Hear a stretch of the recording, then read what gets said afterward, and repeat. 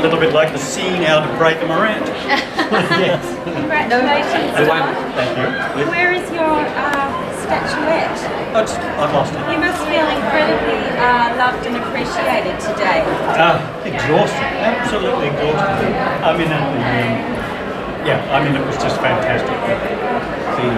The feeling you did get from the crowd.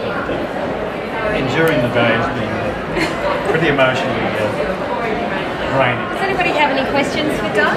Yeah. Yeah, just a quick one. Through all of your work, you certainly have, from what I can tell, a lot of truth in the work that you do. Is it something, when you get behind the camera, do you always set out to achieve? You say, what's the realism of this situation? It's an interesting point you make. I find that I can line the scene from two angles, very distinct.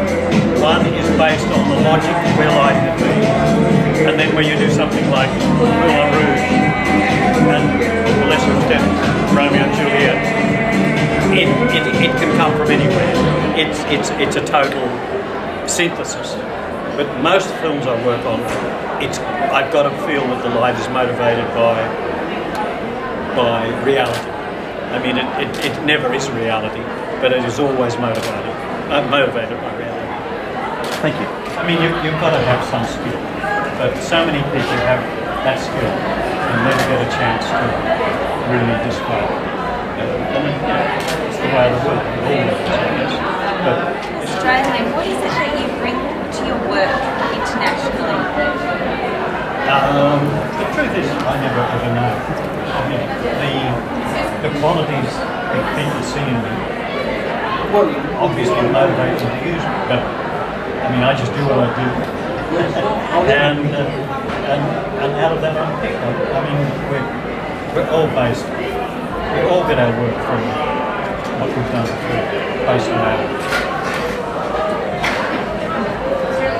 And that's the way it happens. What's the film you're heading up to Louisiana to shoot, Don? It's called Ender's Game. It's directed by Gavin Hood. We did X-Men together. It's science fiction. It's based on a classic American novel. It's basically, even though it's science fiction, the element is a drama amongst 12 or 14-year-old kids all competing to actually lead the military forces at that stage, because they realise kids of that age are needed to operate the games of war. For an emerging cinematographer, do you have any advice? Give up and leave it all for me. No. No, I don't. Well, I do have. I mean, the advice is just keep at it. It's a massive pyramid of talent moving towards the top, and you've got to believe that you can get to that apex as well as anyone, and believe in yourself and your ability. And a lot of luck. And then also we have Bruce Beresford here as well. I do. Good. All done?